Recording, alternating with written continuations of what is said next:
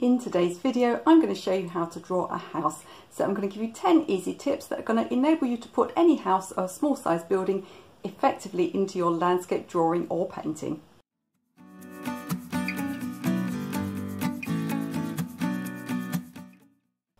Welcome back to my channel. If we haven't met before, my name is Michelle, and on this channel you'll find art tips and techniques, particularly watercolour painting and colour mixing, and you'll also find business and social media training for artists. So please do consider subscribing. If you press the little bell notification, you'll get notified every time I have a new video for you. So in a minute I'm going to point the camera down and we'll go through how to draw a house, but we're going to have 10 tips.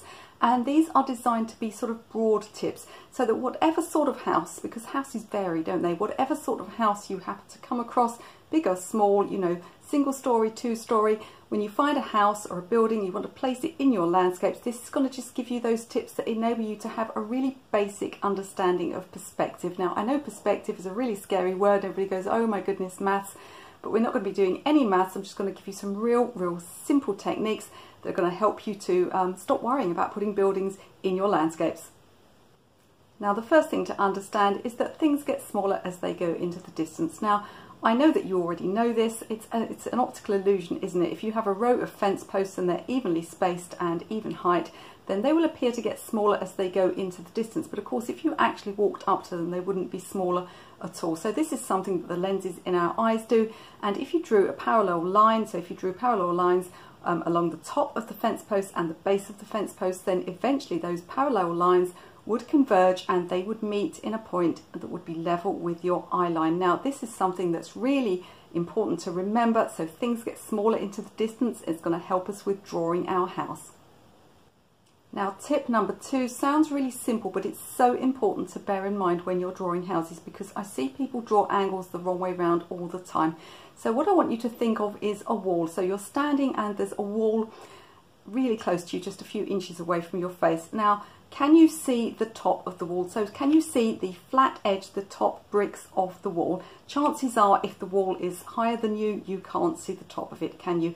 Now, what point, if the wall was to gradually decrease in size, at what point can you see the top of the wall? You can see the top of the wall when it becomes lower than your eye line. Now, if the wall was not attached to the ground, if it was floating like some kind of sci-fi movie, at what point would you be able to see the bottom of the wall? So the underneath face of the bricks at the bottom, at what point would you be able to see them? Imagining that wall's floating up in front of you, you would be able to see underneath as it passed your eye line. So it's really important to remember that you can only see the top of objects if they're below your eye line, and you can only see the underneath of objects if they're above your eye line. So all will become clear in a minute, but that is also going to help you with drawing houses. Now, tip number 3 is a simplification, really. So it's not necessarily mathematically correct, but when you're drawing houses, and I mean a house that's sort of just, you know, the usual 1 or 2 story house, or a tiny house that's in the distance in your landscape, I want you to keep your verticals upright, you know, 90 degrees from the ground. Only worry about the horizontal lines. Those are the ones that change. Now, there is something called 3-point perspective and 4-point perspective that affects very tall buildings, whereupon the sides will appear to converge. However, for ordinary size houses, it's not really something that you need to worry about or something that's overly noticeable. So I want you to keep your uprights upright and only worry about your horizontal lines moving around. So in a second, I'm going to point my camera downwards so you can see my drawing board, and we're going to draw that house. But the last tip before I do that, tip number 4, is don't use a ruler. Now, this isn't an exact rule. I have sometimes used a ruler to straighten up one line, or used a T-square to see if something is at 90 degrees. But you don't want to draw your whole house with a ruler. Now, the reason for this is that if you put perfect lines, and a ruler drawn line is a perfect line, if you put perfect lines on your house, then you literally have to get everything else perfect. You've got no leeway for it being, you know, a bit sketchy or a bit painterly. You have absolutely no leeway. You are setting yourself up for disappointment and for disappointing the viewer, because put a perfect line in your painting, there were still many perfect lines, and you're going to have those angles spot on to the degree. Otherwise, it's really going to notice. So don't make a rod or a ruler for your own back. Leave the ruler out of your drawing. So we're looking down at my drawing board now, and I want you to understand at this point that what I'm drawing for you today is just some rough sketches. You're going to see all the scribbles, all the workings out and all the guidelines. It's to help you with your own drawings. It's not to draw a beautiful building. So what I'm going to do first of all is put my central corner of the house line in. So this is the corner of the house that is closest to me. And tip number 5 is to draw the house itself without the roof. So you don't want to worry about roofs. They really do come in all sorts of shapes and sizes, and although they broadly of course follow the idea of perspective, they can be a little bit confusing. If you try and draw your house going round the roof, then you're going to get in trouble. So what I want you to do is to draw your house as a simple box, or oblong or cube. And so here we are. Remember how the uprights are staying upright and the horizontal lines are the only things that move. So there we are. We've got a simple oblong shape. So you can see now that I've drawn a few more lines on, and I've highlighted these corners. These corners are so important. I often see these people getting these the wrong way round. Now for an average size house where you are standing on the ground, the bottom corner is always going to point downwards and the top corner is always going to point upwards. Now remember I said if you were above something you could see it. Well, obviously this is not a transparent item, but if the house were transparent, you'd be able to see the base, wouldn't you? You'd be able to see the floor, something like that. So you're above that, so your eye line is about a third, quarter of the way up the building, and you can see the base. The only reason you wouldn't be able to see it in real life is because the house is not transparent. So tip number 6 is to understand that these lines will eventually reach a vanishing point along your eye line. There'll be one over here and one over here. This is called 2-point perspective. You do not have to plot this, you do not have to work it out or worry about it. As long as you know what these lines are supposed to do, then you can just get a rough approximation of it. Often you will find that the vanishing point is off the edge of your work in any case, so there's no real easy way to work it out, and there's no need to work it out. But if you understand that those converge along these 2 vanishing points, then that's going to be a big help to you. You'll also notice that the angles are not even one side to the other, and that's because we're not standing evenly in the center of the house, or perhaps the house is different widths on either side. So the angles there, you can just judge them by eye, but just remember that eventually they're going to meet along that eye line. So if you can get a rough idea in a picture of where your eye line is, that's going to be really helpful to you. And remember the bit about the corners. This is going to be really important when I show you in a minute how to do houses that are above your eye line and houses that are below your eye line. Tip number 7 is that center points move across to one side. So imagine this side of this house here. Let's take that eye line out just to avoid confusing us a little bit so it looks more like a house. Imagine there's something in the center of this wall. The mistake that people often make is to measure halfway between here and here, or halfway between here and here. But the truth is that you've still got perspective going on. Things are getting smaller into the distance, which means that if you divide this in half, you will see more of this half than this half. So in terms of perspective, even if facing this wall there were a door dead center in the wall of the house, it's going to shift over that way. So here we are, we've put our line over to one side, and we can put our doorway in. Same goes for this side. Again, things get smaller as they go away. So rather than being dead in the middle here, your center line is going to shift across slightly. So the center line is going to be something like this. That goes for if you've got a dead central point of the roof. Anything that's in the middle of your house is going to shift over to one side. And remember, with the doors as well, you can still keep the uprights upright.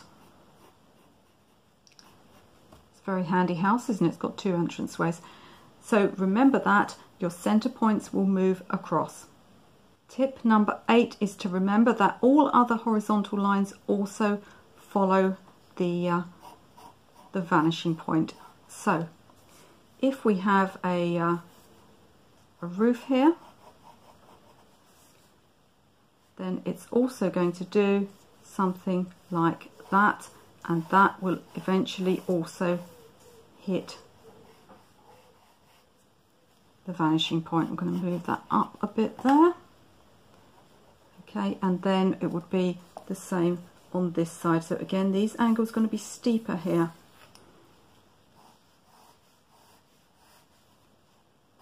And you may get something on that side more like that.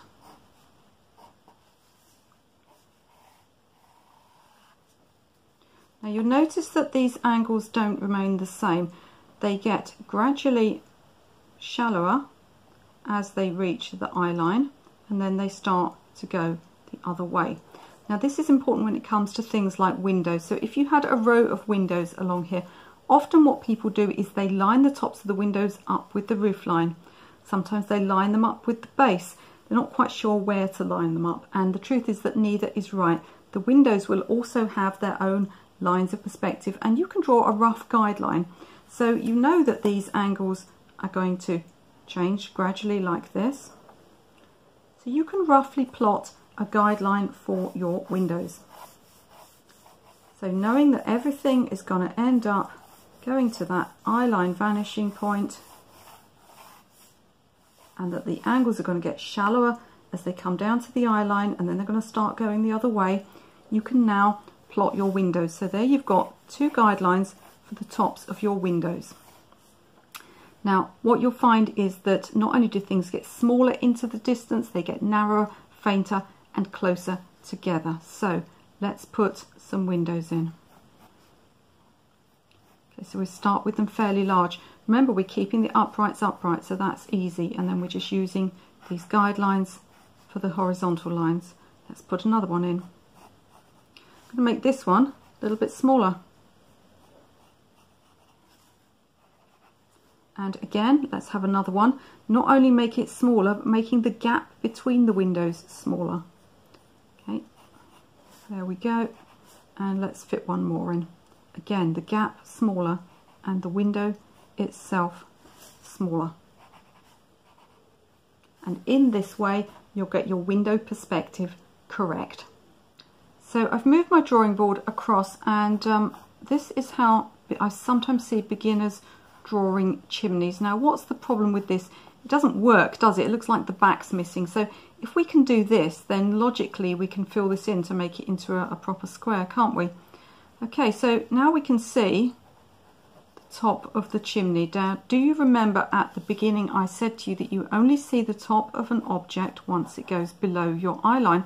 So if you can see the top of this chimney, then you are now a bird flying in the sky. See, this is what a good artist I am. I can even draw birds. Okay, so you're now looking down at the chimney. So this, if you're drawing it up on a house that you're looking up at, this angle here going down and down is wrong. So moving back to our house, let's put a chimney on it, and we're going to remember that because we're looking up, that central corner must go up like this, not down like this, because we're not a bird in the sky, we're standing on the ground. So this corner is above our eye line, and just like this one, it must go up. So tip number 9 is that if you're above a house, this changes. So if you're above a house, then both of these corners are going to point down. So let's draw that and see what happens. So I'm now going to point both corners of the central line, the central corner, down. Again, the angles won't be even, they'll be coming up to an eye line somewhere up here. Right, let's keep the verticals vertical just like before. And we're going to do something like this. So here we've got our eye line right up high. And you can see that again, I'm going to keep my uprights upright. As I said, there is another type of perspective that can affect those, but when you're learning, probably easiest to keep it simple for now. Keep your uprights upright, and then all of these other lines are going towards the eye line, which is now high. So we are looking down at the building, which means that these two corners here are now pointing down. I've put the roof on, but initially, as I said, it's just a square box, and you can see how effective it looks that we're now looking down at that building. So tip number 10, and the opposite is also true. If we're looking up at the building because it's above us, maybe it's up on a hill, then these two top corners are now going to point upwards. So let's draw that.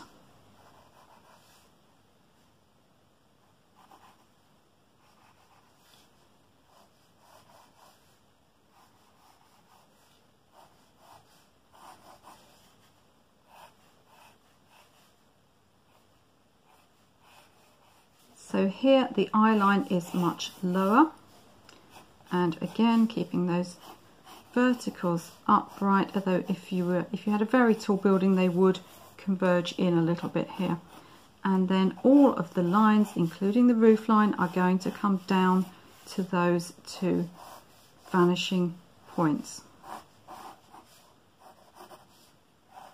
So again, these two central lines are going upwards because we're looking upwards. So if you remember, down for down, up for up.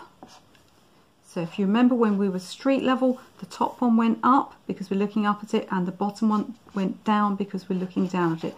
But this building now, we're looking up at it. Now, of course, technically you'd be able to see the underneath of the building, but since buildings can't fly, we'll imagine that this is possibly sitting on a hill or a mountain top. There we go. So if we take out the construction lines, and for this one too,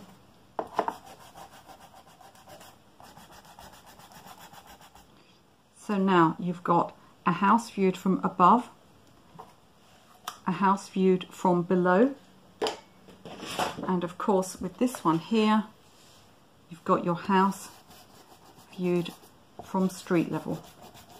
Again, you don't have to plot all of these vanishing points and all of these lines, but if you can remember these broad principles, and remember that corners that you look up at have to point upwards, and corners that you look down at, these central corners, have to point downwards, then you're going to get a lot further on with your house drawing, and everything's going to look a lot more realistic when you place them in your landscapes. So let me know in the comments if you love drawing buildings, or if perspective haunts your worst nightmares, and if this has been of a little bit of help to you. And please do click the like button and share and subscribe. You can watch another one of my videos right now.